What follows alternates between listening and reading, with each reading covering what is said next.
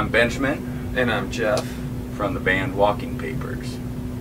And we're here to do tour tips. Live from Uproar 2013. Yeah!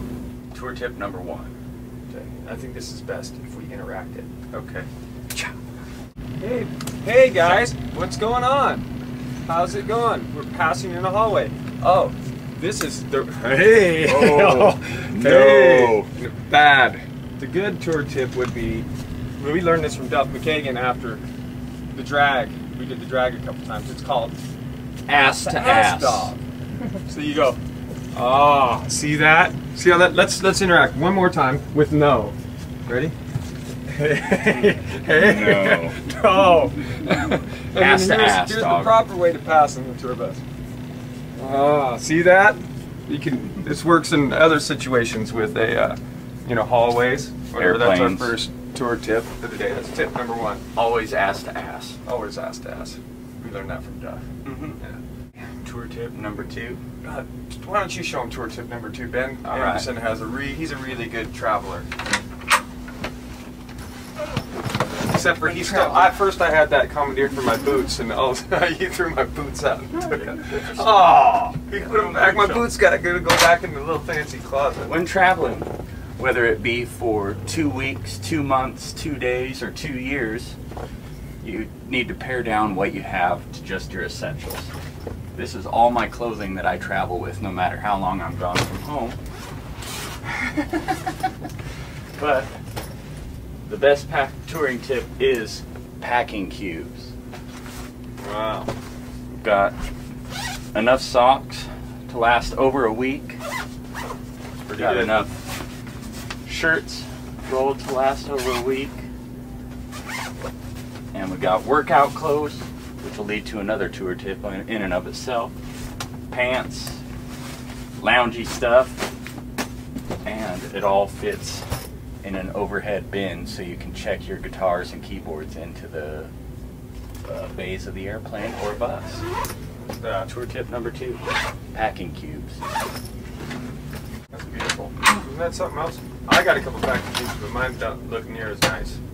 I always overpack, and then I wear just the same 2 pairs of pants. Tour tip 2B, never overpack.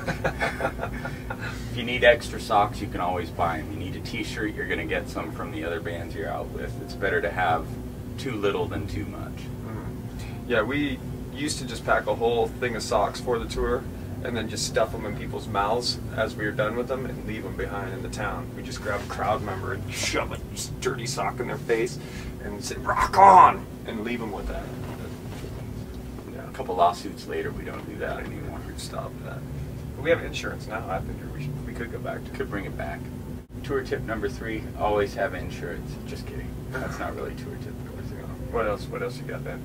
Tour tip number 3, staying healthy, I think, is the key. Eat right, exercise daily. If you miss a day of exercise on the road, you feel pretty bad. So if you can keep healthy as you can. I find that a good exercise routine keeps me from choking the living shit out of someone else later on in the day. So if I exercise earlier, then later on I'm a little tired and I go, I want to, okay, and just let it go. So, yeah. And I think just keeping healthy stems to even if you drink and party and do all that, keep it to a minimum, because a bus full of hungover people is a surefire way to big arguments and drama. Yeah.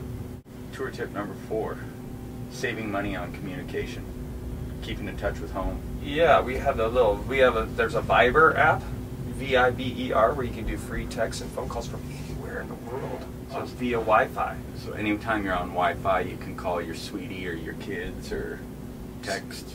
So the evil telecommunication companies that actually rule the world, we get away with one. They don't have their hooks in us anymore. Yeah, hell no they don't. We're rebels. Can you hear me now? Yeah, that's what I'm saying. We did. That's a good tour tip. Yeah, tour tip number 5.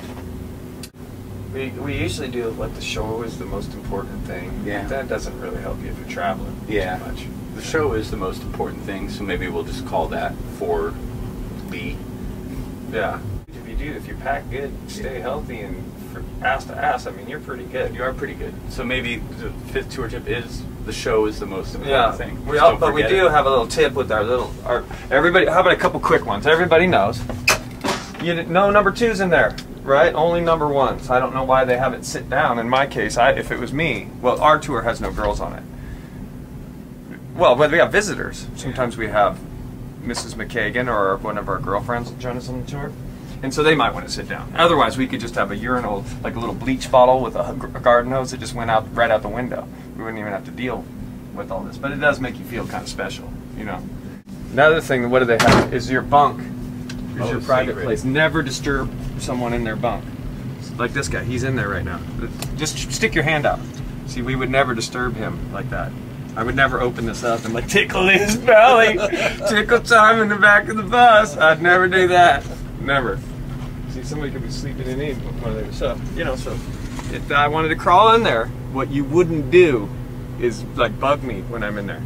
I would, you know, you take your little button, you button it up like that, which you can't do from the outside, and then no one bothers you. They give you your private time, which is kind of nice, because you need that private time. Because why?